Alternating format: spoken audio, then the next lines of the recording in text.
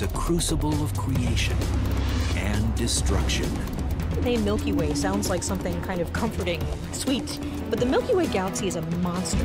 It's just one galaxy among billions, and we're living on the edge. Just recently, we've discovered that there are two small galaxies colliding with the Milky Way right now. It's a tapestry of brilliant suns and blinding dust. It's surprising how little of the light from our rather luminous Milky Way galaxy reaches us. It's a place of extremes where stars can drift lazily or be flung out at more than 1,000,000 miles per hour. Now, scientists have pierced the galaxy's heart of darkness to find our way through the Milky Way.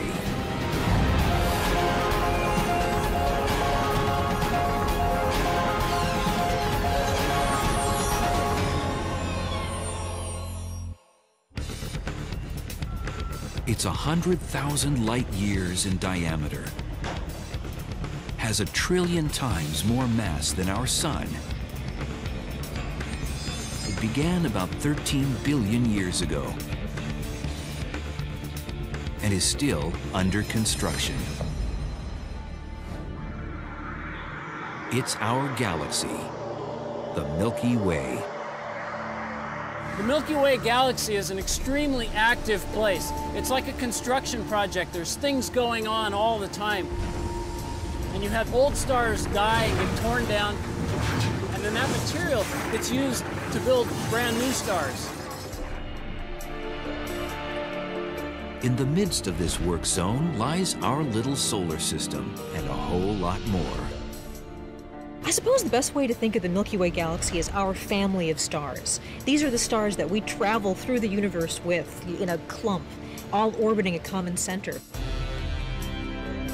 Within its far-reaching spiral arms lie clues to where we started and how it will all end. On a clear summer night, the stars of the Milky Way unfurl like a shimmering banner across the sky. Ancient Egyptians saw this river of stars as a pathway to the afterlife, but the Greeks were the first to name it. The Milky Way comes from the word galakos, which is Greek for milk. And though we once believed we lived at the center of the universe, we now know that we don't even live in the center of our own galaxy. When we look up into the night sky and we see this milky swath of stars that we call the Milky Way, what we're actually seeing is a spiral arm of the galaxy that's closer to the center of the galaxy than we are. We can't really see the center of the galaxy from here, but what we can see is one of the spiral arms that's a few thousand light years closer to the center than we are. As we gaze at the Milky Way from our earthbound position, it's like looking at the edge of a coin. We get no sense of the galaxy's real shape. If, however, you look at a galaxy from the top down, it's a disk, remember, and it's like looking at a frisbee from the top down. You can see its full glory. Even though it's thin, you don't see how thin it is, but you see its full structure. You can make the analogy of the Milky Way as being very much like a city. There's a central region, there's big buildings, there's a lot of action in the middle. And that's certainly true of our galaxy. Then you move out to the suburbs, where life is a little bit more comfortable, a little more relaxing. It's a better place to raise a family. This is where we reside. Our solar system is among the Milky Way's spiral arms, 26,000 light years from the bustling center. Our galaxy is so large that it takes Earth more than 200 million years to make one lap. The sun's located in what would be just an average neighborhood around the city center. But again, if you're standing in the middle of this neighborhood, you don't really know what the neighborhood on the opposite side of the city looks like, because you can't see it directly. As we move outward, beyond the suburbs, the population becomes more sparse. And yeah, you've even got sort of the boondocks. In our galaxy, you've got the halo, where you have very old stars in sort of wide orbits around the galaxy. The galactic sprawl doesn't stop at the Milky Way's loose and undefined halo. It reaches far beyond our neighborhood and out to a group of galaxies called the Local Group. If you think of the Milky Way galaxy as a city like Los Angeles, then you can think of these as counties all within the state of California. And together, this local group makes up the entire state.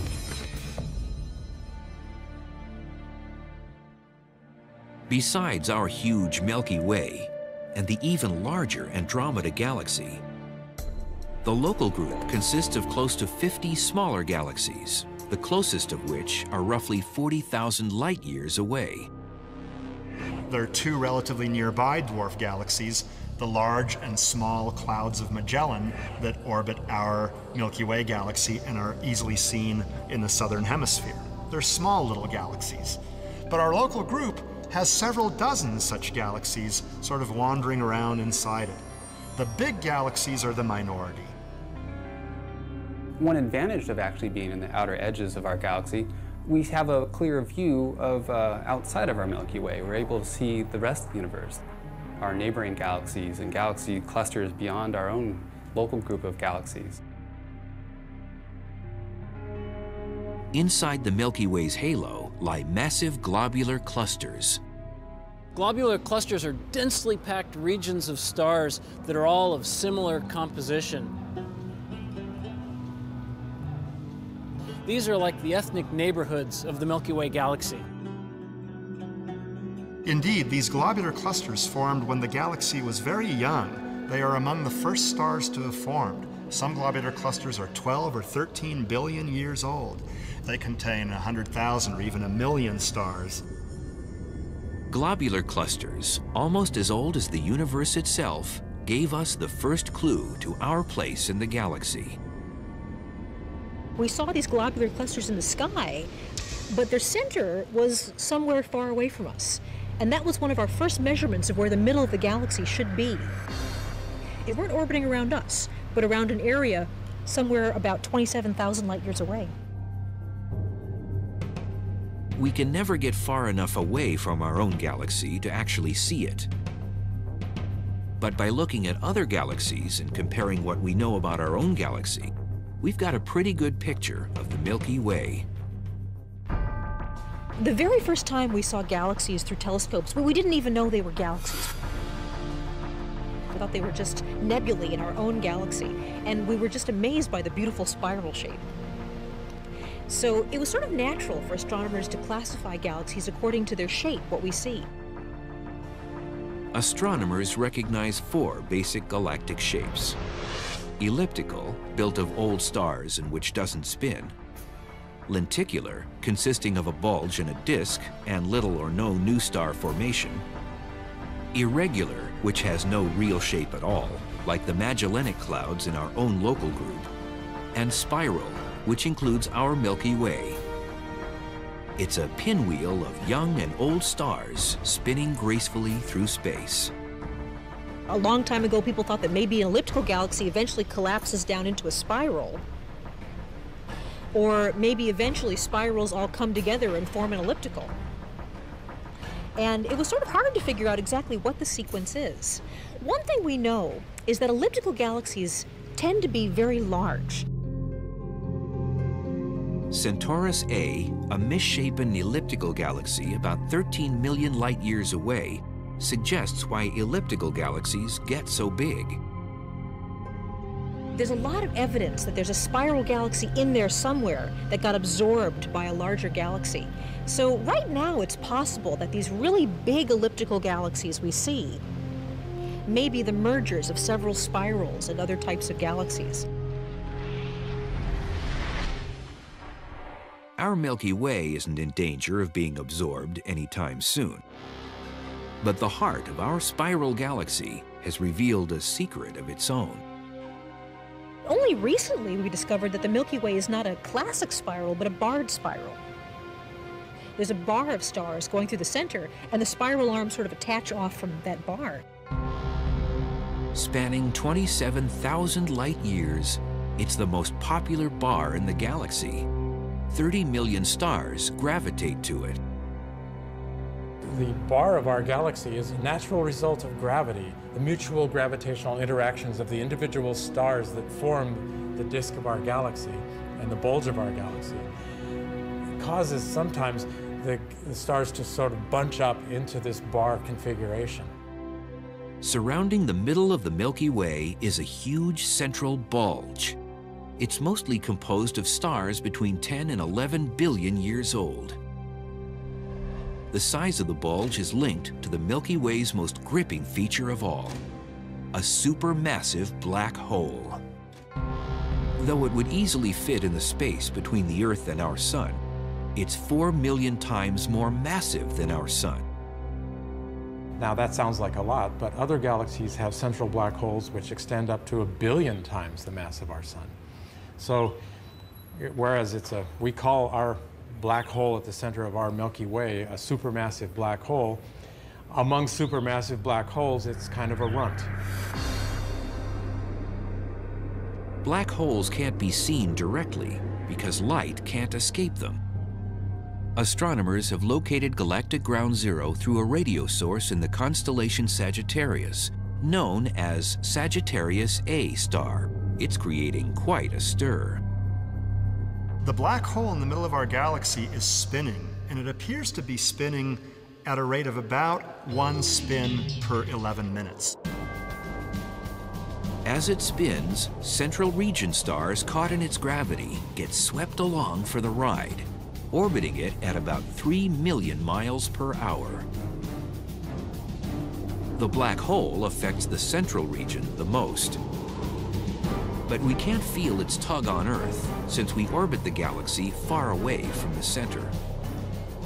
The colossal forces at the galaxy's heart are negated by the Milky Way's unimaginable size. To me, the name Milky Way sounds like something kind of comforting, sweet, a candy bar, that sort of thing. But the Milky Way galaxy is a monster. It is incredibly huge. So when you think about how vast our solar system is, the fact that it takes years for the fastest spacecraft to get out to Saturn or Jupiter, if the entire solar system were the size of a CD, the Earth would be comparable to the Milky Way. That's huge. That's absolutely mind-blowing, and it never ceases to amaze me. And the amazement goes on and on. The galaxy's bustle and commotion may be concentrated in the center, but the spectacular spiral arms have action of their own. It's here that stellar neighborhoods are being built and stars are being born. This is our galaxy. It's a lot to take in, and we're just beginning to probe its depths. Our suburban location makes it difficult to get the big picture, and the hazy clouds of cosmic dust only block our view. Even the most powerful optical telescope can't pierce the darkness. So if we want to learn more about the Milky Way, we need to look beyond what our eyes can see. For all its vastness and empty space, the Milky Way is tremendously active and populated with some astonishing phenomena. Star clusters, nebulas, blazing invaders from other galaxies. Technology is making us rethink old beliefs and is showing us things we've never even considered before. We have ignition and liftoff. Plus 15 seconds.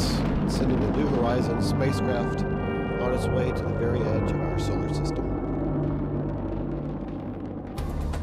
We live on a dusty planet in a dusty galaxy in a dusty universe. Empty space isn't so empty.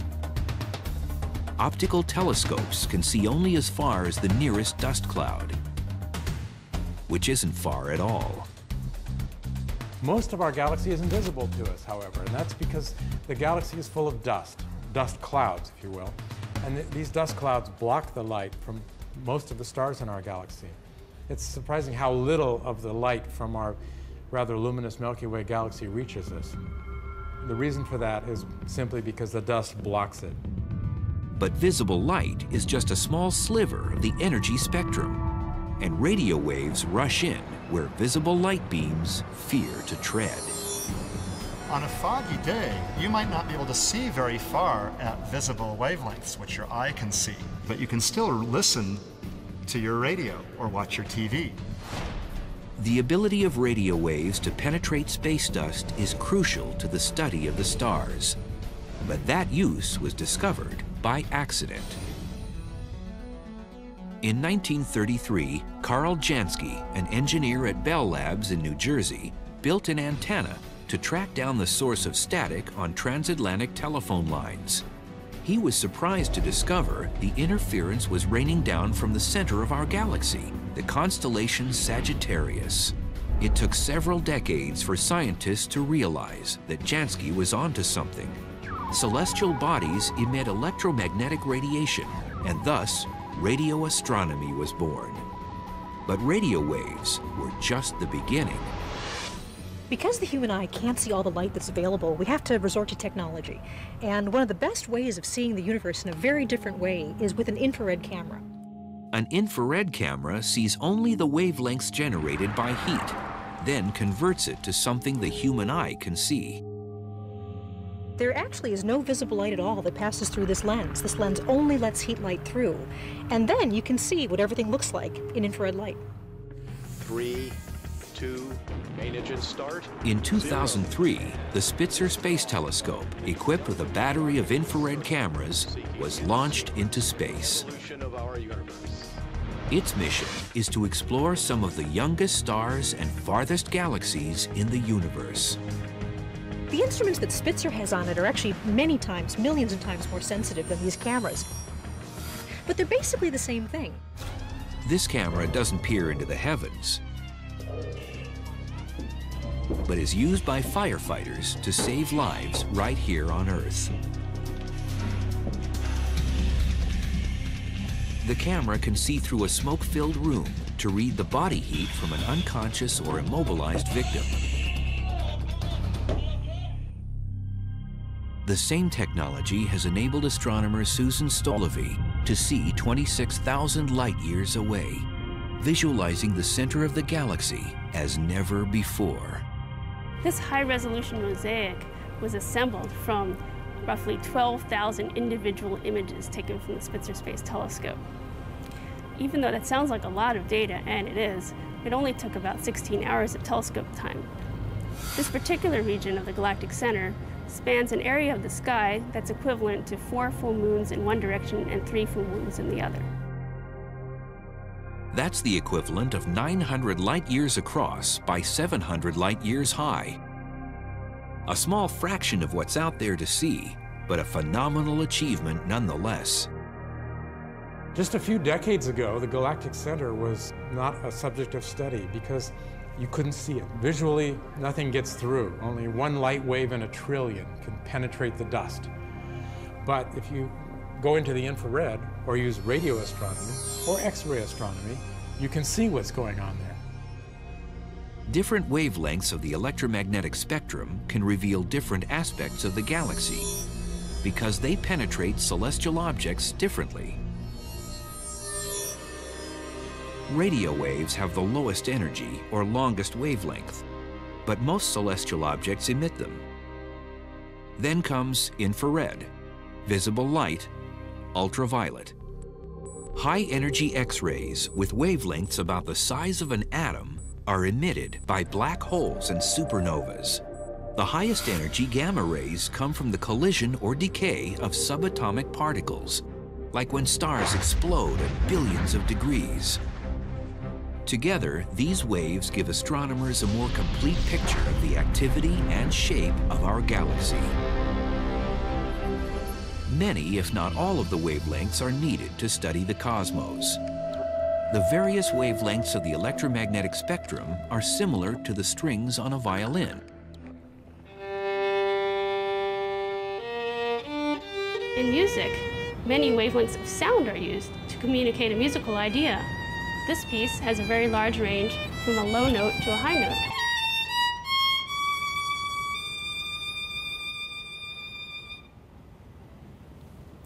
If we were to restrict ourselves to the visible light spectrum, it's almost as if we were only to hear 2 notes in the middle of that piece. Using alternate wavelengths, the more we look, the more we're discovering. Just recently, we've discovered that there are two small galaxies colliding with the Milky Way right now. And the only reason we didn't know they were there is because there was so much dust in the disk of our galaxy, we couldn't see them. We're living inside this cloud, and it's something we're not aware of, but with infrared light, you can cut through that dust. And the minute we turned infrared telescopes to the sky, we saw these little galaxies up there coming right at us. From our cockeyed position in the Milky Way, it's difficult to gauge what our galaxy really looks like. Radio and optical astronomy give us a glimpse of its features, but to get the big picture, we need to look outward. So the way we gain some understanding of our own galaxy is, first of all, by looking at other galaxies and seeing what they look like, and seeing things in other galaxies that correspond to things that we see in our own galaxy, like clouds of gas that are kind of lined up along what looks like a spiral arm. You know, we can see parts of spiral arms in our own galaxy, and we figure that they're all connected, kind of like the spiral arms of other galaxies that we can see from the outside. We know that the Milky Way's four main spiral arms swing out from the downtown center like wide streets. From the inside out, they're named Norma, Scutum Crux, Sagittarius, and Perseus. If the arms are the galaxy's suburbs, then our solar system lives on a quiet dead-end street between Sagittarius and Perseus on what's called the Orion Spur. All the stars in the Milky Way add up to a community of about 200 to 400 billion, and they're on the move. We are orbiting around the galaxy. We change our position. So far, we think the sun has always been about the same distance away from the center, but we've been in and out of pretty much every spiral arm that there is. The spirals are called density waves, areas where the stars and gas get pushed together. As the density waves spiral around, the billions of stars ride over and through them. When you think about watching the Tour de France and you see all of these bicycles, they're all moving forward. Sometimes they kind of clump up around one bicyclist, and sometimes they're stretched out. That's sort of what the spiral arms are like, that the stars are going around like the bicyclists, sometimes in clumpy areas and sometimes in more spread out areas, but they keep going around the center. Stars don't usually travel alone. While giant globular clusters populate the galaxy's halo, the galactic disk has open or galactic clusters. These bundles of young stars are barely held together by their mutual gravity. Now, open cluster implies that the stars are actually free to go. It is open. So this is a cluster usually of many stars that have formed together, all from one of these giant clouds of dust and gas. Over time, they're going to move away from each other, distribute themselves around the galaxy. Astronomers have counted about 20,000 open clusters in the galaxy. The Pleiades is the one found nearest to the Earth. It formed 100 million years ago and will be around at least twice that long before the galaxy's spiral arms tear it apart. Closer to home, our own sun, orbiting in solitude, may have once been part of an open cluster star that struck out on its own. The sun, the star clusters, our own planet, in fact, the entire galaxy and the universe beyond, are built of dust and gases. These particles that now block our view are what got us here in the first place. And the star-making machinery is still cranking.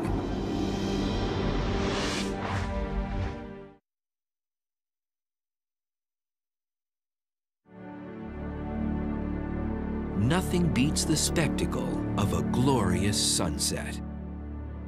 But we owe it all to dust and gas. The setting sun appears yellow, orange, or even red for two reasons. First of all, the molecules of air in the atmosphere are scattering the violet, blue, and green light out of our line of sight, leaving the yellows, oranges, and reds to reach our eyes. And second of all, particles like dust or smoke or smog in the atmosphere absorb blue light more than they do red light. Even the grandeur of a blue sky is really an optical illusion. Why is the sky blue? There's nothing blue about the gases of our atmosphere. But as sunlight comes through our atmosphere, the shorter wavelengths, the blue light, gets scattered more than the longer wavelengths do. So if you look at any particular part of the sky, you're more likely to see blue light being scattered towards your eye.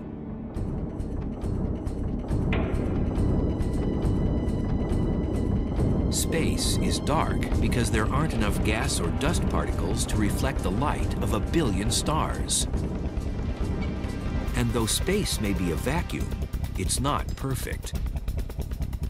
The galactic disk, the largest portion of the Milky Way, owes about 15% of its mass to dust and gas. Gas clouds can span hundreds or even thousands of light years, providing the raw material that fires the galaxy. These regions of cosmic dust and gas are called nebulae, and they produce effects rivaling anything seen on Earth. A good example is the Orion Nebula in the constellation Orion. This region is active with stellar formation, which makes the gas around the stars glow. It's literally fluorescing in response to the light coming out of the massive stars that are near the nebula. And this nebula literally glows and can be seen. You can see it with your naked eye. When you see the Orion Nebula, in a real way, those are baby pictures for us. 5 billion years ago, we were in a glowing hot nebula, and the sun and the planets were forming together under the influence of gravity. Orion, which contains hot stars ionizing its gases with ultraviolet light, is called a diffuse or emission nebula. Astronomers classify two other categories of nebulae. Some nebulae are what are called reflection nebulae. They're simply, the dust in these nebulae is simply reflecting the starlight from the bright star nearby. The Witchhead Nebula is an example of a reflection nebula, borrowing light from the star Rigel. Reflection nebulae appear blue for the same reason our sky does. Blue light is more easily reflected than red. And last, there are dark nebulae, like the Horsehead. When low-mass stars like our Sun die, they form another kind of nebula called a planetary nebula. These dim, short-lived nebulae, like the Cat's Eye Nebula, spew elements back into the galaxy. These may become raw materials for new suns and new planets.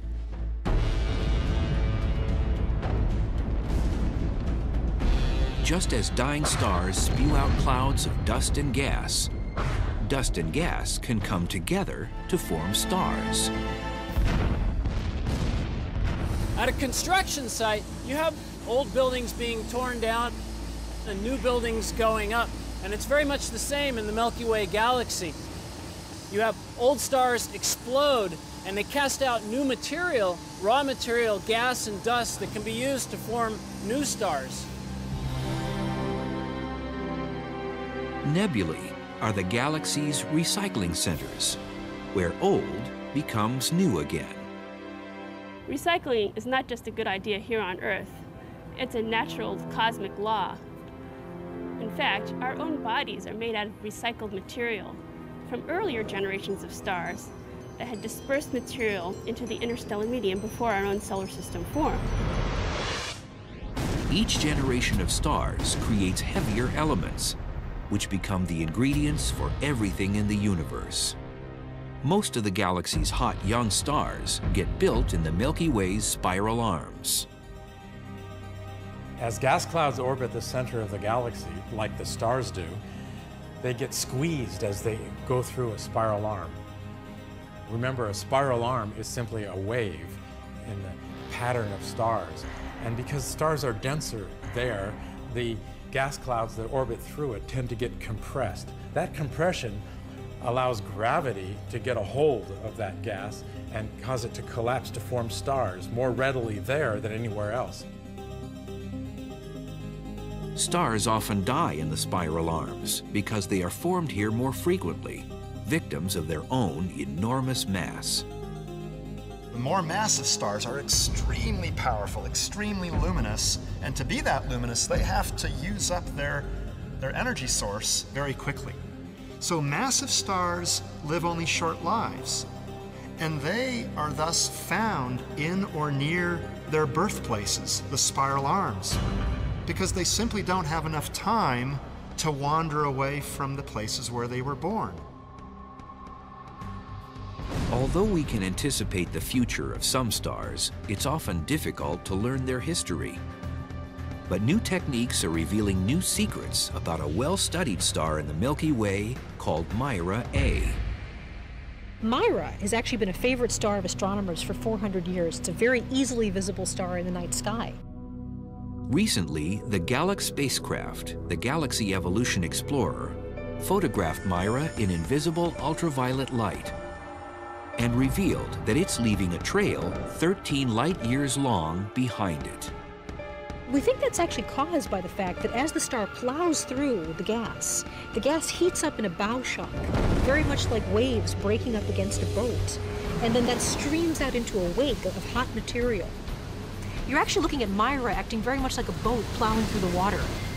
When you look at how fast Mira is going right now, about 291,000 miles an hour, and you do the calculations, that long tail is its path for the last 30,000 years. We can't predict exactly where the sun will go in its orbit around the Milky Way. There's all kinds of things it could interact with. But here we have the history of one star. We know this is the path it took. And that'll help us model how the galaxy works and how all the stars move around the middle of the galaxy. Within the Milky Way's suburban spiral arms, young stars enjoy plenty of space to move around. As we move into the galactic bulge, conditions get much more crowded and urban. The closest star to the sun is a little more than 4 light years away. And when we look up into the night sky, even on a perfectly clear night with no lights around, you can't see more than about 2,000 or 3,000 stars. But if our planet was down in the middle of the galaxy, there would be 1 million stars in the night sky as bright as the brightest star that we've ever seen in our sky. And it would be so bright that in fact it wouldn't be nighttime, it would be daytime all the time. Life as we know it would be completely different. So what do we owe our position to? Scientists believe that gravity has a lot to do with it. Gravity is the power that drives the galaxy, and at the galaxy's center churns the engine it feeds. Galaxies are like a city in that they are ever-changing and you're constantly being rebuilt and reinvigorated. There's no question that the Milky Way a few billion years ago looked a lot different than it does today. It probably was smaller, it probably didn't have the beautiful spiral shape that we see today. As things collapse under gravity, you tend to naturally form a disk. You'll notice there are disks everywhere. Our solar system is a disk, our galaxy is a disk. So the stars all start rotating in the same direction. Just as in a city, not all the stars in the galaxy are natives. Some stars born beyond the Milky Way settle here and begin to make their mark. But then, if another galaxy comes by, the gravity affects the way the stars move, and this may initiate the spiral arms. So, in fact, our spiral shape may be some evidence that the Milky Way is composed of more than one small galaxies that came together a long time ago. Historically, the center of the galaxy has been an impenetrable mystery until we developed X-ray vision. One of the first ways we really identified where the exact center of the galaxy was with an X-ray telescope. Well, the X-rays were able to pass through all of the dust and gas in the disk of our galaxy. And so even though we can't really see this bright center to the galaxy, in X-rays there's this giant glowing hot source right in the middle.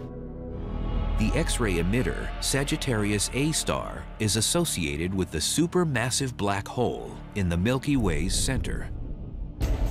By definition, a black hole doesn't allow light or even X-rays to escape. The radiation comes from gas caught in its gravity, spun and heated to millions of degrees. They're moving at extremely high velocities. For example, the more extreme cases that we've been able to observe, the stars are moving as they pass by the black hole at a speed of 10,000 kilometers per second. That's like going around the world in 4 seconds.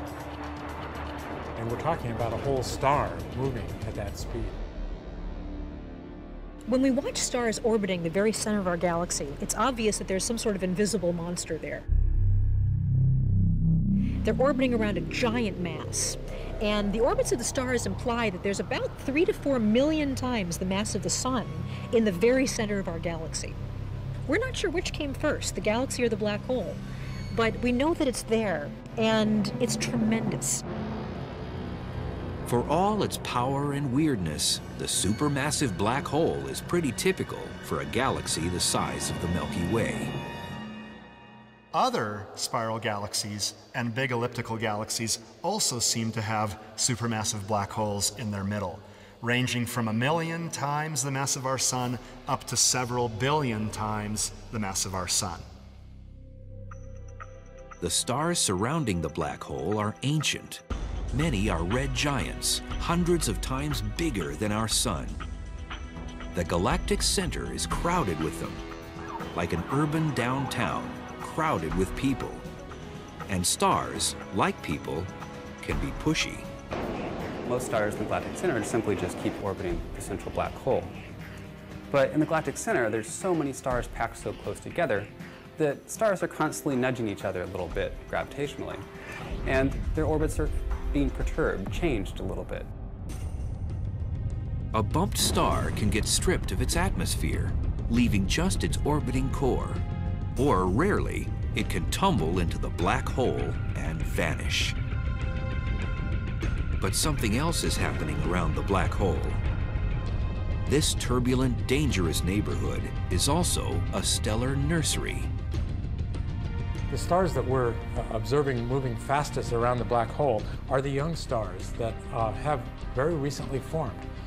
And it's something we call the paradox of youth, because it's hard to imagine how to form these massive young stars in the presence of a black hole, and yet there they are. Recently, astronomers discovered that not all stars caught in the black hole's grip are doomed to stay there. A few managed to break away and see the universe. Barreling through the universe at 1.5 million miles per hour, hypervelocity stars are the escapees of the galaxy. And what's interesting about hypervelocity stars is the only way to explain their extreme velocities is that they're ejected by a supermassive black hole. For a star to go ballistic takes a very specific set of circumstances. And in fact, it requires 2 stars. Most of the stars you see in the sky are not single stars, but pairs or binary stars. They orbit around each other, linked by gravity's embrace. But a star pair in the galactic center might get jostled by surrounding stars and stray too close to the black hole. When that happens, the moment that the gravitational pull of the black hole exceeds the gravity that's binding the 2 stars together, the pair of stars is broken apart. One of the stars will be captured by the black hole, usually into a very tight orbit around the black hole. And the other star will then gain all the energy of that system and be ejected with this incredible velocity. If the galaxy were a city, where most of the stars would be cars or pedestrians, a high-velocity star would be more like an airplane or a high-speed train rushing out of the country.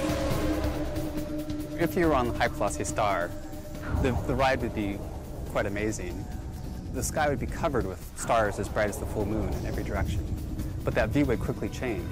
Because the hypervelocity star moves so quickly out of the galaxy, the stars would appear fewer and fewer in the night sky. The galaxy is constantly in motion, like a giant wheel or a sprawling metropolis. In the heart of town, the supermassive black hole's gravity whips stars around in an orbit of around 11 minutes. Where the Earth sits, 2/3 of the way out on a spiral arm, we traverse the Milky Way once every 250 million years. Our solar system has been around the block only 18 times since it formed. The Milky Way's incomprehensible size makes it easy to forget it's just one small part of an expanding universe. When people hear about the expanding universe, a common misconception is that everything is expanding. And in fact, I'm not expanding right now. My atoms are the same size. My cells are the same size. The Earth is not getting farther away from the sun. The expansion of the universe only applies to celestial objects that aren't bound together by gravity. Since the planets within the Milky Way have stronger gravitational pulls than the expanding forces outside our galaxy, the expansion of the universe doesn't affect our solar system.